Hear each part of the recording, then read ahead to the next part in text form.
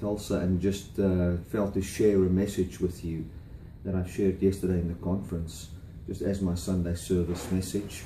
I'm just passionate about you people out there that's been listening to my messages on a weekly basis, and just feel, man, I don't want to just leave you guys out there. I want to just share with you, encourage you. It's amazing to see how many people that I meet on these trips that have got no church, they've got no Grace Church that they go to, and that they do see the messages that we preach on a Sunday morning as their church and as their fellowship. And not to have a service to me would be devastating, in the sense of that is what I enjoy. That's where I feel my fellowship. That is just wonderful to get that continual input. And it is not a sin to have a desire to have input on a regular basis. The Bible says that God has given gifts to the body of Christ. He's given apostles, prophets, evangelists, pastors, and teachers to encourage the body of Christ until they come to the unity of the faith, that they can understand the dimensions of the love of God. And it is wonderful to want to have regular input about the good news and good news input. Not that we, and I understand that not that people's lives depend on it, and that they have been attached to Dynamic Love Ministries and they cannot live anymore. It is just wonderful for me to just share this, and to know that there is a family out there that's really feeling loved and cared for by the messages we minister. And it's good to see, and it's wonderful to hear your testimonies.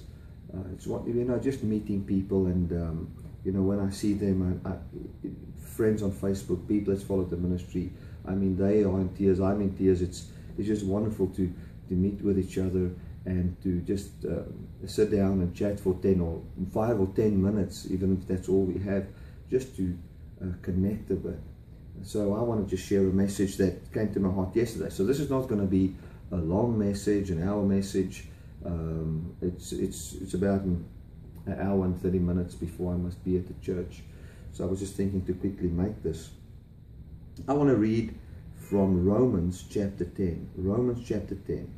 And just before we get into that, let's just pray together. Father, I want to thank you that I can have the honor of sharing your life with people. Thank you, Lord, for the fact that I can reach out to people today by just sitting in my hotel room and making a short recording on my phone, and just reach people all over the world. And not just the reaching, but the fact that people can share in your life, and that I can be part of that, and that I can feel the passion that you feel for people. Thank you for that, Father. Amen. I want to start off with this and say that the life that God has is so rare. That's the right word. It's so rare that it can only be found in Him. It is so it is basically unshareable. You cannot take a little bit of it or a piece of it and break it off and give it to somebody. Many times we think that is what God has done. God's plan was to take people and just give them a piece of His life, which would be a little bit of the authentic, but just a piece of God's life. And I want to tell you something. It's impossible to break a piece of God's life off and give it to somebody. You cannot share the life of God in that form. The only way in which you can share it is by taking the original life there is and putting it inside a human body. Now, it is so rare, this kind of a life, that it cannot even be removed from God. So God cannot say, I take it out of me and I give it to you. It is only in God. So the only way in which you can be a partaker of His life is if He comes and indwells you. And so you can feel what it feels like to have the life of God. And so you can feel what it feels like to have the very passion that drives God drive you. A friend of mine told me the story, and he said that he lived in a very rich, a diamond-rich area, Cullinan, in South Africa. And then he heard the story, and tells it for the truth, that there was a lady that picked up a diamond in her yard. Now, because it's diamond-rich, you can find diamonds on the ground sometimes, you know, or maybe you dig in the garden and you want to plant a tree, and you can, it might just be that you find a diamond. Now, De Beers owns most of the mining rights on diamonds in South Africa, so if you find that diamond, it is not yours, even if it was in your backyard, and you can actually do nothing with it because it's an uncut diamond. It belongs to De Beers. And then what you would do is you would take this diamond to De Beers, and then they will refund you, or not refund you, they will give you the market value for that diamond. And that's the way you deal with that situation. So this lady came, and let's say she was digging in the garden and she found this massive diamond. It was really a big diamond. I mean, she could have retired and never have any financial problems for the rest of her life. And then that afternoon, a beggar came to the door, and the beggar knocked on the door and said, "Ma'am, don't you have some food for me?" And she looked at him, went into the house, took the diamond, and gave him the diamond. What an amazing story. But what really happened, and let's listen to this, is, and this is told for the truth, 10 years later, 10 or 15 years later, here the beggar comes back. And same clothes, same situation, his life hasn't changed, but she gave him the diamond. And he reached into his pocket and took out the diamond, still had the diamond, and gave it to her and said, "Ma'am, I don't want your diamond. I want that which made you give this diamond." And that is what I call the life of God. That which is inside a man, that which is that which was inside God, that made him want to create a human being out of dust. And so I want to share my life with that being. I want this vitality that's in me, this vibrance that's in me, that is exercised in the Trinity, where the Father and the Son trust each other, they are good to each other, they love each other, they influence each other with the most awesome life, which brings forth things like gentleness, kindness, meekness. You know, I want to share that life with people, that they can feel how it feels to have meekness born in them because of this absolute vitality, this life that's in them. And that I want to share with people. That is the very life of God. That's what He's come to share with you. And when He made you to be a being that can function from that platform. You've been designed by God. You've been shaped by God to naturally function in that way. But you know what happened? Man got kidnapped by Satan. You know, and Satan came and deceived Eve, and Adam followed after, and they fell. And you know, where we were always been the children of God, the very offspring of God, the one in whom we live and move and have our being, designed to be this absolute vessel, you know, wherein God can come and dwell, and this vessel received life. And if God can come and indwell this vessel, then this vessel can experience what it is to have God's very life. This vessel got deceived into the fact that you've got life in you, which was actually designed so that you can just, I mean, only things that are alive can actually experience God. So God made a thing that is alive. And Satan came and tricked man into thinking the fact that you are just alive and that you have abilities, you know, is enough for you to have the experience of what true life really is. And Adam got kidnapped by the devil, and the life that was born into Adam was a life that originated from willpower. And man was programmed over years with a thing of the devil is my father. You know, sin is my father. I'm just bad. And this system in which man was dumped was called the system of called the law of sin and death. And what I call it is basically partnering or partaking of the death that there is in the knowledge of good and evil. I don't want to make it very technical, but let me just explain what the knowledge of good and evil would be. The knowledge of good and evil is when you have knowledge of the good that is in your life. And then the word evil means to be full of labor, to be full of annoyance, to work hard. So what Adam basically did was he left the place where he had love as the foundation, and not just love as a word, but the very life of love that would produce things like generosity, kindness, trust, openness of heart, a willingness to share, a willingness to know another person, a willingness to be known by another person. That he has traded for. I can have the very same life. I can also have love manifest in me by looking at my variability, the good that is in me, and working that good and creating a life for myself. Making is the system his father. Now what happened was, and we must realize this, the moment we say that man was lost, the very word lost defines value and that you belong.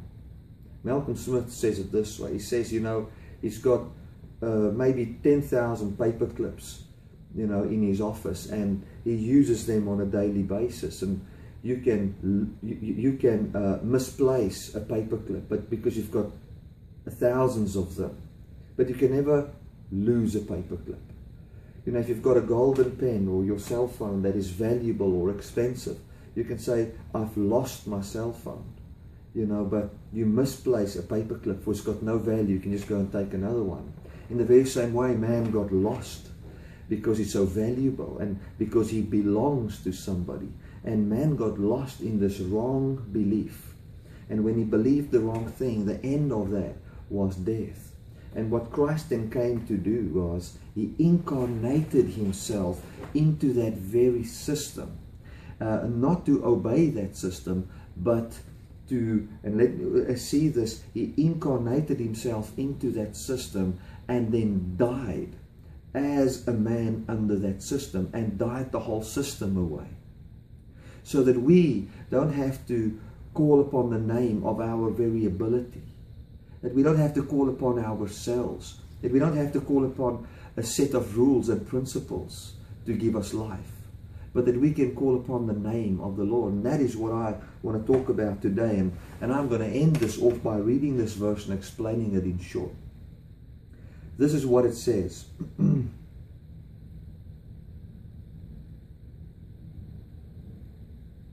How shall they call on him in whom they have not believed? Well, let me just go a little bit back there. For whosoever calls upon the name of the Lord shall be saved.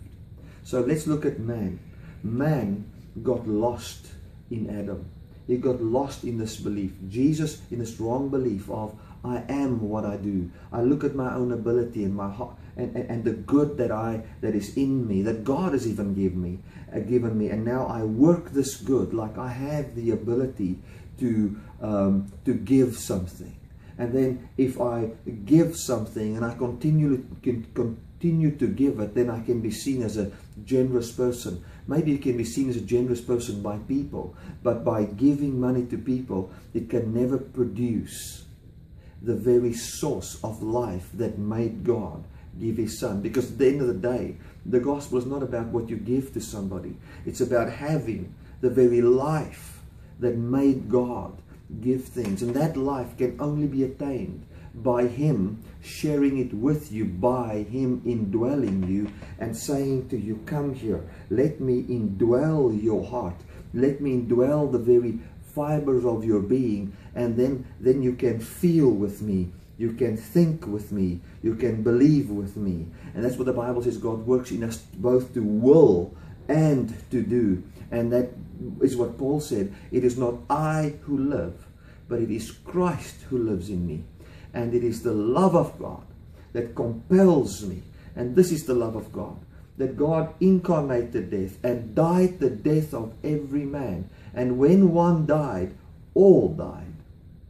Glory to God. When one was raised up and seated at the right hand of the Father, he was raised up on behalf of us all, so that we now that are in this death can hear this good news of the message of where we really belong and call upon that truth, and so be saved from the lie and what it produces in our life. We must realize this lie and what it produces is not just a small matter. It produces death in us, and it can even produce eternal death in us. So this is not just a game. We need to realize what God has really done. And I'm going to just read a verse that's going to blow your mind today. Let us just, man, I think it's going to blow your mind and your heart, your belief. And that's what it's actually about. We don't want to just blow people's minds. We want to blow their beliefs so that we can believe what God believes. And here it goes. It says, "For whosoever shall call upon the name of the Lord shall be saved. How then shall they call on him in whom they have not believed? And how shall they believe in him of him whom they have not heard? And how shall they hear without a preacher?" Now let us just look at the word call upon there. For whosoever shall call upon, and I'm just going to read it directly from the Greek here. To put a name upon, to surname, and how it explains further here, to permit oneself to be surnamed. So here we are. What Christ has done. When the truth is preached and the person in the world hears the true gospel, he will say, "I allow you to surname me with the very name of God." That's what it means to call upon the name. I remember years ago I would go to the company where my dad would work, and man, I would even drive without a license, and my dad would call me, I would come, I would drive without a license, go to the gate, and then I would say, "Gawie Brits is my father." Now what I was doing was I was surnaming myself as Brits, giving me the right to pass through that gate, to go to my dad and bring him coffee or bring him a meal or help him a little bit with his work there or whatever, because he used to work through the night many times, at that company. So I come to the gate and I allow what my father's done. My heart allows me to say, "I'm the son of Gawie Brits." In the very same way, if the true gospel is preached, the Bible says, how will the world allow themselves to be surnamed with the name of God if they have not heard the true gospel? What does that make the true gospel out to be? A message wherein even the sinner has got the right to say, there's enough facts placed in front of me that my heart would allow me, I believe now, I can believe that wouldn't be wrong to write the name of God behind me. And the moment we have heard a message that's good enough, that we can be surnamed with the name of God, where your heart will allow you to be surnamed with the name of God, that day you are saved from the lie and its effects. The power of the law and its sin breaks over your life, or is loosed. It breaks from your life. You're set free from it. Let me read again, and I'm going to end off with this. Here it is. How then shall they call on him in whom they have not believed? Okay. How then shall they call on him in whom they have not believed? Called on. How then will they permit themselves to be surnamed with the name of God? I'm not a child of the devil. I'm not a child of sin. I belong to God. He's ended the law system. I don't belong to him. I was kidnapped. And then in being kidnapped in Adam, my great-great-great-grandfather was kidnapped, stolen by some thieves. by the devil, and we grew up under him, and we always thought that the devil is our father. But God came and broke the bondage of the enslavement of Satan in Christ. And now I can believe that my King is Lord, and he, my Father, is the Lord, and I have the right to say that I am I'm surnamed with the very name of God, with I am, with the name of Jesus, the Savior, my brother, my Lord, my King. I'm surnamed with that. I'm fully the God kind. I am not slave. And the moment we believe that, we are saved. Calling on the name of the Lord doesn't mean, help Lord. It means, I allow you to surname me. It is so sad to think that there are people that would reject this, because the very next, the Bible says there are those that have not believed our report. What is the report? That God is your Father. Amen. Jesus even said to unsaved people, why do you worry about money? Don't you know that your heavenly Father? What he was doing was he was surnaming them. He would say, my God and your God, my Father and your Father. Are you willing to be surnamed today? You shall be saved. I cannot have a lack of money surname me. I cannot have people rejecting my message, and that law of if they accept you, you're blessed, if they reject you, you're not blessed, surname me. My heart doesn't allow that. There's not enough evidence. But when I look at all the evidence, when I look at the history, when I look at where I come from, when I look at where you come from, when I look at what Christ has done and how the law system was ended, how he's redeemed mankind, bought mankind back, now I can come with the message of your redemption, and you can call upon the name of the Lord. You can. To call upon the name of the Lord is, I allow you, God, to surname me. A very good example of that was when Jesus Christ was born. When he was born, the Bible said, peace on earth and goodwill towards man. In Afrikaans it says, a good reputation assigned to every man. How could we have a good reputation? Reputation goes hand in hand with what you have done, the good you've accomplished. And here it comes and it says a good reputation to mankind. How is that possible? It's because the name of God in Christ is written behind every person's, behind the name of every person. And those who believe it allows that truth into their heart, and then they are born again. They are not born from the lie of rejection. They are now born from the truth. And now they are saved from the lie in this life, and they are born of this new truth to experience the authentic life inside them. You are deeply loved, my friend. You are deeply cared for. Hallelujah. I would like to just end this with a prayer for you. Father, I want to thank you that I can pray for these lovely people that are watching, that took out the time to just watch this 20 or 30 minute message. Thank you, Father, for your passionate reach towards them. I thank you, Lord, that this message will just overwhelm their hearts and their minds to the point where we with tears just say, thank you, thank you, thank you. You can put your name on me. I'm not ashamed that I have righteousness as a gift. I'm not ashamed that I've been saved from the law as a way unto salvation. I'm not ashamed to say, God is my Father. Oh, hallelujah. Thank you, Father. I declare the people that listen blessed, protected, and cared for. Amen.